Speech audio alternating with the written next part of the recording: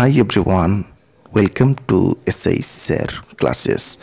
Today in this video I am going to construct two concentric circle of radius 7 cm and 5 cm with center O. Then draw diameter of the larger circle and which intersect the smaller circle at A and B. Then we have to find the points where it perpendicular bisect. So first taking 5 cm with the help of scale and compass by this way. Now taking here a point which is center, so taking point center O here.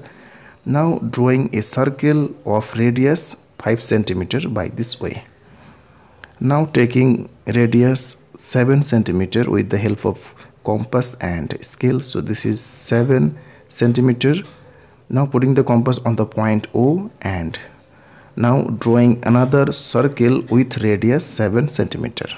Okay, now joining diameter of the larger circle, so joining this diameter by this way, and the diameter which intersect the smaller circle here at a point A and B. Next, now bisecting first OA, so putting the compass on the point A and taking greater than half of OA and drawing arcs by this way. Now putting the compass on the point O and cut both the arc. By similar way, bisecting OB, so putting the compass on the point B and taking greater than half of OB and cut the arcs. So now first joining this perpendicular, then joining this perpendicular, so these both perpendicular meet here at a point P and Q. So here PQ is the points where it perpendicular bisect off. So that's all. Thanks for watching. Please share it with your friends.